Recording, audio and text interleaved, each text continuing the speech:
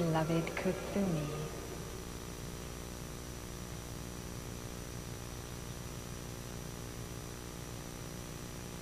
I come to deliver the word of Omega. You will remember, O my beloved, my journey to the great central sun and the plea of our Mother Omega to me. She said, "KUTHUMI, my son, my children no longer know me. They do not hear my word and understand it. They do not recognize my face. Therefore go forth and expose the false teachings and the false teachers. In the splendor of the light, the beauty, the tenderness of the presence of the Universal Mother, I was inspired, as of old, by the light of the Virgin Mother, by the light of my Savior, to be the one who would rebuild the house of the Lord. I came from the altars of the central sun, and I have delivered to you a portion of that expose. I come today ever determined that the Mother Omega shall be known in the earth as the universal presence of Mother, and as the very person of Mother in the heart of each temple. I am determined, as you are determined, that we together shall deliver the message of the age undiluted, so that the word of the Lord may cover the earth, so that hungering hearts may have that truth boldly stated and emblazoned upon their hearts, so that they may read, so that they may choose, so that they may be God-free. My beloved, you have discerned the signs of the times and the end of the Piscean age, and the opportunity for the laying of the foundation of the new order of the ages by those who not only perceive the light, but are willing to act upon it, build upon it, and live their life in the very midst of it. Some have heard the word as though a plane passed by or a bird, and they have said, "A plane passed by, a bird flew overhead," and they have resumed their lifestyle. Others say, "A plane has passed by." They dare to ask why and how. They feel the presence of the ascended masters. They say, "Who and where may I go?" They see the bird of the Holy Spirit, and they follow it. They leave their toiling. They know that the old dispensation is o'er. They know that the rejection and the expulsion from Eden, requiring that toil and the sweat of the brow, now becomes transmuted into the dispensation of the indwelling Christ.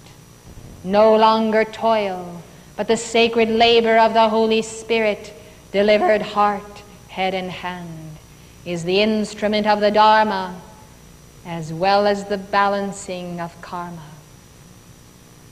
They know that all that is accomplished in and through them is the work of God. No longer the expelled sons and daughters, their redemption comes in the person of the Lord, our righteousness. That person in Jesus was the living Christ, and in you it is the same living Christ. The dispensation that once again this person of the Christ may dwell in the temple of the righteous is the great message of the world teachers in this age. Through you, as through our messenger, we will confute the Sadducees and Pharisees who have attempted to lay hold upon the avatars and confine them to their form of doctrine and dogma. We must therefore seal the message of the Savior Jesus Christ, word upon word, and many words which are not in the book. Word upon word, there must be the illumining of the sacred scriptures of East and West, so that the people who have been put upon by the false teachers and their false teaching may be liberated, and every soul upon earth will have the opportunity through this dispensation to sit beneath his own vine and fig tree, the vine of his Christ consciousness, the fig tree of his causal body. And all who sit under their own vine and fig tree are one with every other saint east and west, and every other guru, ascended or unascended, who has become the fullness of that vine and that fig tree. Therefore the Antakarana of the Lord's Spirit is upon the earth, accelerated by Sanat Kumara, Gautama Buddha, and Lord Maitreya. We come, the world teachers. We lay before you the program of Gautama as he passed the torch of illumination to the messenger, as the petals of that fire are to be passed to you. It is a program of the preaching of the gospel to every creature, to every nation, and it is the good news of the indwelling light, sufficient to all things in earth and in heaven, sufficient to your victory, to your perfectionment, and to your assumption into the light in the ritual of the ascension. We then lay before you our program of education, the printing of the word, the publishing of the word, the transfer of the message by tape recording. All of this is merely supportive of the mission of the representatives of the world teachers. For though the word be recorded, until it is assimilated and spoken, it lacks the power of the delivery and the great force of the Trinity and the Mother. Only the living Son, the daughter of God in matter, can have the fullness of the synthesis of truth to speak to the children of God. Not books upon shelves, but books whose words become engraven in the heart. Eat then, come and dine, for this is the feast of the marriage supper of the Lamb. The Lamb, Sanat Kumara, is the bridegroom, and every one of your souls may elect to be the wife of the Lamb and enter into the alchemical marriage. Every wife must weave her wedding garment and her veil. Thus the deathless solar body is unveiled by Serapis Bey, and you will begin to understand that you may not come naked to the marriage feast. Friend, how camest thou in without a wedding garment? Will be the rebuke of the Lord to those who attempt to enter the chambers of the retreats of the great white brotherhood, the high and the mighty, or those from any walk of life, those who are thought well of men. If they be naked and without the wedding garment, they are cast out. For God is no respecter of persons. Therefore we come to teach weaving, going back to the homespun of earlier years, the yearning for the era of the building of a nation is upon our youth. For now we enter the building of the city foursquare. We enter the beginning of the 3rd century of America's destiny. By love must all things be built, else by love they must come tumbling down. That which is built without love will have no sustenance of life, no structure of the gods. Let us begin to build anew.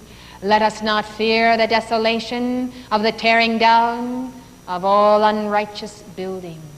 For the Lord God can build up in a single day the great tower of the identity of the soul. That which is leveled is the synthetic self, and that which is raised up in 3 days by the Son of God is the purity of your own real identity. If you think that my message is no different from the message given in its fiery intensity, you must understand that the messenger is consumed by our presence, and our word goes forth. And therefore, truly you have heard our word this morning, and we are a part of every prophet, and every prophet is the intensified sacred fire. And when that oneness occurs to you with our brotherhood, you will find yourselves never without the word, never without the mantle. For when you are truly fastened, as is the meaning of the word crucifixion, when you are truly fastened to the cosmic cross of white fire, in the very center of that cosmic cross, there is the point of light where life is one. If you require the sword of Archangel Michael, he is there to deliver the sword. If you require the tenderness of Mother Mary, she is there, and she also comes in the judgment of the great Virgin.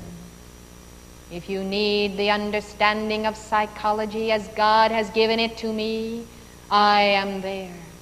For we are one, and this is the motto of our bands. We lend a hand, we lend the momentum of our causal bodies. And those who serve, and those who say, "Here I am, Lord, send me." Those who say it, who become it, who act upon it, have the all power of heaven and earth at their disposal. When they fulfill the initiations of their word. You may give your word, but your word will be tested. The word must be fired by your actions in the face of adversity and in the face of the adversary. Whether untoward conditions or chaos or confusion, or the attempt to unseat you from your soul's calling, or whether you meet personified compromise face to face. You notice well that I did not say personified evil, for there is scarcely anyone upon earth that you may admit is personified evil, for the conjuration of evil is the pointed ears, the horns and tail, and the devil that seems unreal. But I speak of embodied compromise. I speak of those who lead slowly yet surely, relentlessly the way of compromise that leadeth unto death and destruction. A death that is a part of the very process of that altar path by alter egos who have no ego of the living God, the divine ego within them, but have chosen alterations upon the original matrix of the universal Ma. These compromisers have already compromised the law. Therefore, they would compromise the souls. And therefore, they deliver sometimes mighty tomes of wisdom, great truths, and a certain form, imitation of our compassion. But in the hour of their testing, they too are exposed. And their exposure is their protection of their own personality and their willingness to compromise the truth and the soul of the Chila to preserve that pseudo-personality. You may look in the governments of the nations and your own. You may look in the state governments, and you may easily see the compromisers. They achieve some human good and some human evil.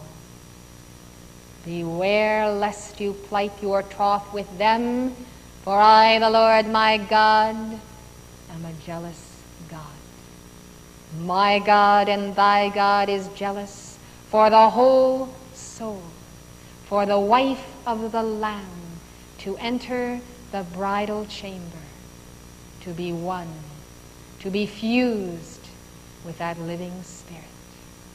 Therefore, wherever the Lamb's wife goeth, that wife, being fused to the light, is ever used by the light, ever the instrument of its presence.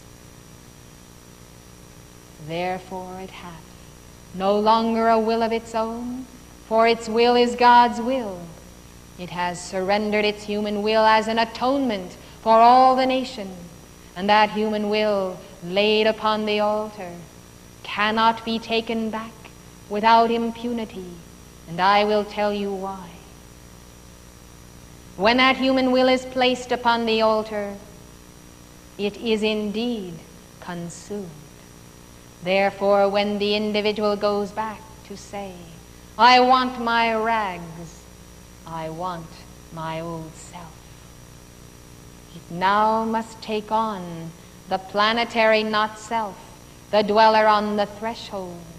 This is why the last state of that man who has been healed and purged is worse than the first, because now the multiplication of evil is such that the identity becomes wed to the identity of planetary evil. And the individual then retreats to the level of the mass consciousness, and the level of the mass consciousness is a loss of identity, and such individuals who prefer the lowest common denominator of the carnal mind find themselves acting almost like the animal kingdom. The cows walk in one direction upon the hillside, for they move with the group soul of their species. Thus, individuals no longer functioning under the I am presence and the Christ self do not have the recourse to go back to being the soul in embryo, the soul in the point of choosing. The soul has chosen, the soul has left the carnal mind upon the altar. Now when it goes back, it will no longer be in the position of being given the opportunity to choose again to become God. Now then, when it will remove from the altar that which it has sacrificed, there enters into the individual the spirit of the arch deceivers, who now occupy the tents of the uncommitted. And you will notice the manipulation of the masses by the arch deceivers, as though they were programmed, as though they were all robots and computerized manifestations. And the way the wind of popularity blows, so they go. And they respond in a single mass until they become mob violence and terror, easily the instruments of the fallen ones. Such are these who have withdrawn themselves from the altar of God. Thus you understand that when you commit to and accept the conversion of the Holy Spirit, you must not look back. For looking back has the penalty of the crystallization even of that pillar of salt, the crystallization of identity with the very elements themselves. Thus I come. Thus you may see in the life of Saint Francis a determination of the Ancient of Days to be uncompromising in the original dispensation of the literal translation of obedience, chastity, and poverty. It was that which the Spirit of the Lord delivered unto me. Perhaps time and space may change, but the one who receives that dispensation must be true to the gift given. Thus, at the close of that embodiment, when I felt my heart burdened with the failure of the mission because the brothers determined to compromise those vows, I found myself the prisoner of the rock of the Word of God in me. And as I communed with the Lord Jesus Christ, the figure of the seraphim appeared to me as it appeared to Isaiah, and I received the stigmata physically. And that stigmata is the sign of the wedding of the soul to the living Spirit of the Ancient of Days and the entire descent of that Ancient of Days. Thus, I was fastened with my Savior to the white fire cross of universal being. And the blood flowed from me as the ruby ray flows from the heart, the pierced heart of the Savior, as it flows from the heart chakra of Sanat Kumara, Gautama, Maitreya, and all of the saints. And that flowing ruby ray is the sign that those who will be fastened to that cross of Christ are willing for the heart to release the ruby ray hour by hour for the salvation of the children of God. It is this essence of the ruby ray intensified love coalescing actually as the blood coursing through your veins in your physical temples. This ruby ray, in its spiritual power, becomes the instrument whereby you redeem God's people. Thus I come this day for the initiation of the heart. I come to deliver the light that you may assimilate in this 24-hour cycle. O light of Sanat Kumara, descend now into the heart by the Christ self of each one, by the mighty threefold flame. Oh, let that light be for the purging of the burden of the heart, the records of death and dying, the doubts, the fears, the anxiety of the ears, the hardness of heart, the hatred. Let there be the melting of fear, for it is the demons who are trembling. It is the fallen ones whose hearts fail them for their fear. But the hearts of the sons and daughters of God are strengthened, renewed, joyous, filled with abundant energy for the work of the Lord at hand. Therefore, my children, let go in this hour. This hour of decision is not come as an ultimatum or a moment's notice. The hour of decision to be sent lies in thy soul's original recognition of the one sent to be the deliverer, prophesied as the coming Messiah, manifest truly in Jesus. This Messiah is the Ancient of Days, and all who have become one with that Christ. Thus, we come to quicken the inner vow made long ago, to connect the outer soul with the inner spirit. We come for a summoning of forces, for the vow is the sealing of a covenant as a contract, whether a marriage contract or a business contract. It is agreement between persons. We shall act upon this law, this word, to which we affix our signatures this day and date.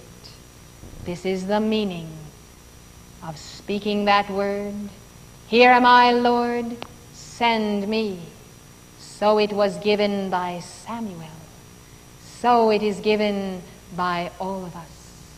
So it is the placing of your hand in a hand invisible that extends through the veil and is the mighty confidence of the Almighty that there is indeed a sealing of the sacred promise, and that that promise can and shall be fulfilled in you as you can and shall fulfill that promise. Thus, the conclusion of my incarnation of St. Francis was the gift, the transfer. To me he gave his body and his blood. Though I felt that the outer mission failed, yet the inner mission of the sealing in the hearts of the devotees of the true inner vow, that mission was fulfilled. I am St. Francis, increased in stature and wisdom by the intensity of my Lord's tutoring, even in the East. I am here with the acceleration of my causal body. I have learned the inner meaning of that vow threefold. I have understood its application. I am fastened to the cross of the universal Christ. I have taken the vow of the Bodhisattva to be with this evolution until every child of God receives the message and makes the individual decision to reunite with God. Thus, upon the cross of sacred fire, I am the instrument of his word. As he is the messenger of the Father, I am the messenger of the Mother. Yet do not attempt to limit us or categorize us, but that you may understand that the world teachers come in the polarity of the mission of the spirit and the letter of the law. So I come this day. Let your hearts become the furnace of violet flame. Let your hearts become a furnace where the Hebrew boys may enter and receive the fiery trial of initiation and emerge without the smell of smoke upon them. Let your heart become that burning furnace, that your soul might be renewed each day, and that all souls who come to you might drink of the cup of the water of life that is an elixir of all-consuming love. I am with you, brave ones, bold ones. I am here because you have called me in your innermost soul, and I would not leave you where you were, but pick you up and renew you and show you who you are.